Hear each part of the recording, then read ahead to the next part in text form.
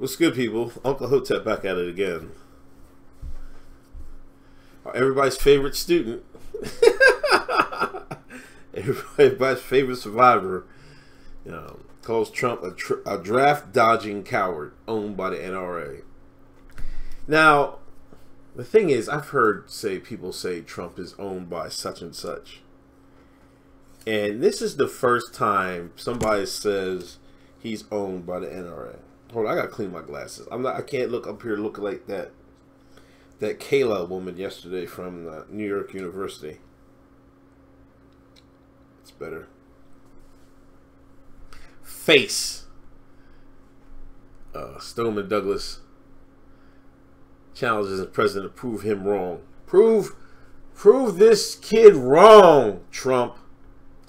Calling the sheriff a coward is so ironic, coming from a man who evaded the draft multiple times due to his power and influence. Donald Trump, you're a hypocrite that is owned by the NRA. Please prove me wrong. The sheriff is a coward. I mean, come on, man. Let's keep it a buck. Let's keep it a buck. He didn't want none of it. Now you can say he did. He has a family, he was close to retirement, whatever. That's all well and good. That still makes him a coward. Come on. That's what he signed up for. That's what they give them sheriffs guns for.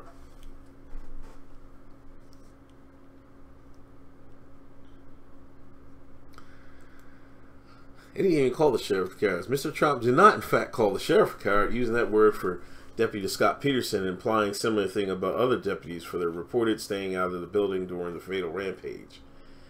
And it's funny that he's against guns, but he wasn't against the Vietnam War. Everybody was against the Vietnam War. This is the I can't even believe how I'm not saying everyone, a lot of people were. But the left was against now they're for the war. I don't even get that. My dad served in Vietnam. But if you ask me, I'm like, the United States of America had no business over there. That was first that was a classic example of imperialism.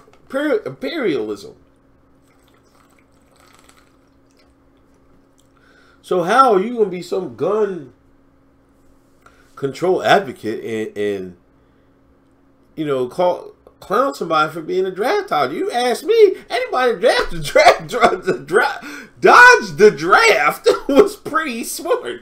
I'm just keeping it a buck. You gotta understand, just because they send troops off the war, they're not sending it for the good of the country. A lot of times they're sending it because the bankers say, hey man, y'all better go and install some central banks over in this country, or y'all better we gotta take this person out of here. He's not playing ball with us in the banks. He's not playing with us right.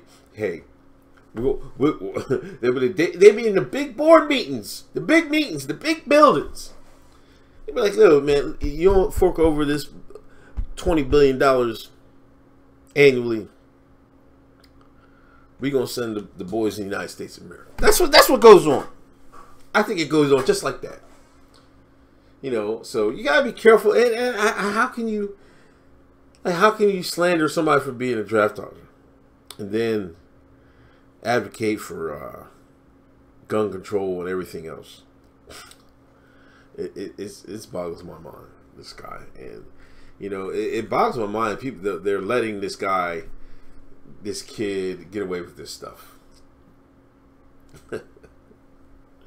Y'all know where he was at when I'm not even saying it.